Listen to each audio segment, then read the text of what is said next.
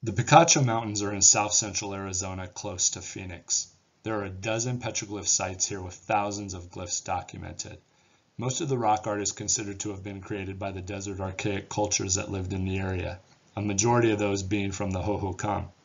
Little is known about who they really were.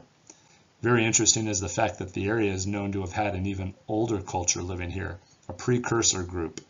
So plain and simple, a majority of the rock art at Picacho Mountains are old, very old, and we know next to nothing about the people that created it. I chose this hillside because the geometric and anthropomorphic figures have stumped anthropologists for a long time. These look to be an older grouping of what is found in the area. This would be considered archaic in style and period. So what was being seen and documented at this location that caused the artists to not document normal day-to-day life, but instead what is on the rocks here? First, this rock art is a telltale sign of a period long gone for this area. Currently, the south-central part of Arizona is one of the hottest locations on the planet, mostly void of running water and large bodies of water, except those that have been made by our current civilization to survive in such an unforgiving environment. Well, the fish petroglyph shows that this place was not always the way it is today. Running water was more abundant, rainfall occurred more often, and the flora and fauna were different, greener and more plentiful.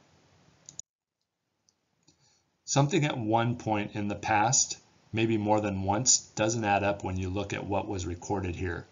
We see many geometric designs and anthropomorphic figures that appear all around the world, telling of an event or events that were seen in the sky above and captured by those that witnessed it. The event had to have been of energetic discharges in the sky, plasma events.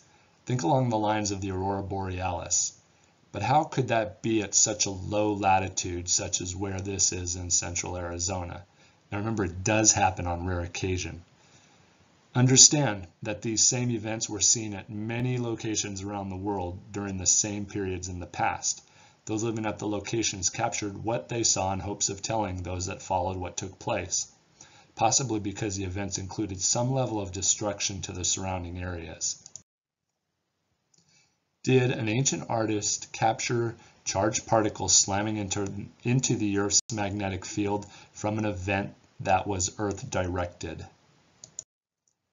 I always tell my students or audience, you can get more out of the historical data by looking at the full picture. In the case of rock art, the entire panel. Look to see what's around the main glyphs. What's the story being told?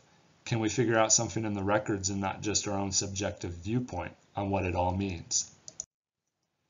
If we see enough geometric figures that match up with what we have seen in the sky and has been produced in the plasma labs around the world, can we learn about the past from those that were documenting it? These archaic desert people weren't just sitting around doodling on a bunch of rocks. They had too much to do in their daily lives just to survive. Big picture. You need to gather everything around you. Direction they would have faced, distance, placement of each carving, etc. Here's another important symbol found throughout the world in the rock art. This certain style, along with glyphs around the world from certain time periods, also look to be telling a story of what was seen in the sky above. It was energetic, large, possibly followed by devastation. This is known as the changing of the world symbol. Here we have plasma experiment similarities. We can duplicate the outcome over and over again. This was the mega ampere spherical tokamak labs.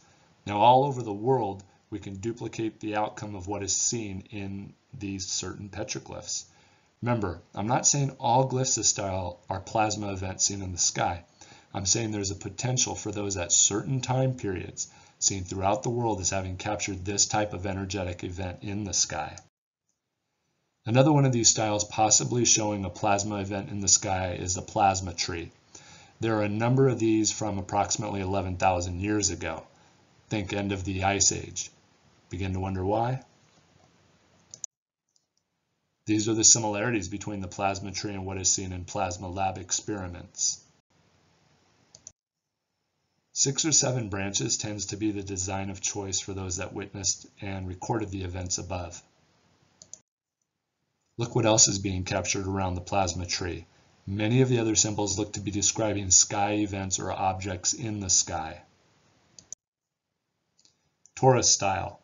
Is it signaling that plasma outbursts occurred in the past?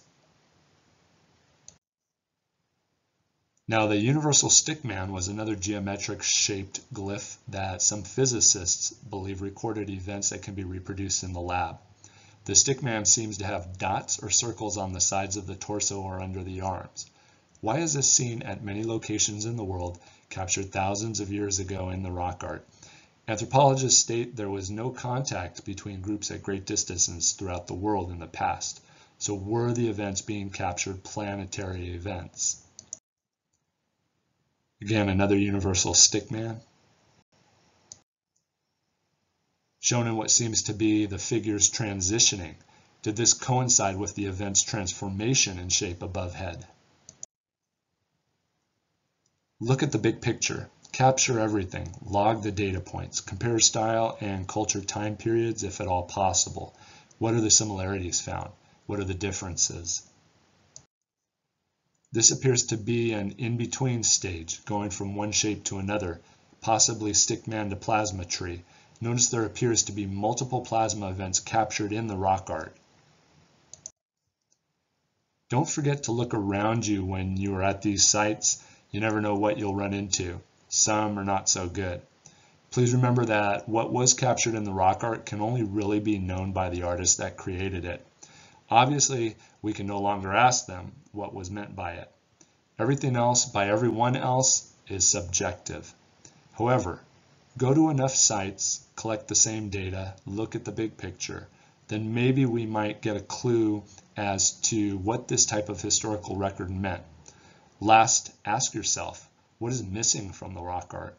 Why was this strange style and weird figures so important to capture and attempt to preserve for those in the future? Thanks for viewing this presentation. Please subscribe to my channel if you get a chance. Until next time, take care.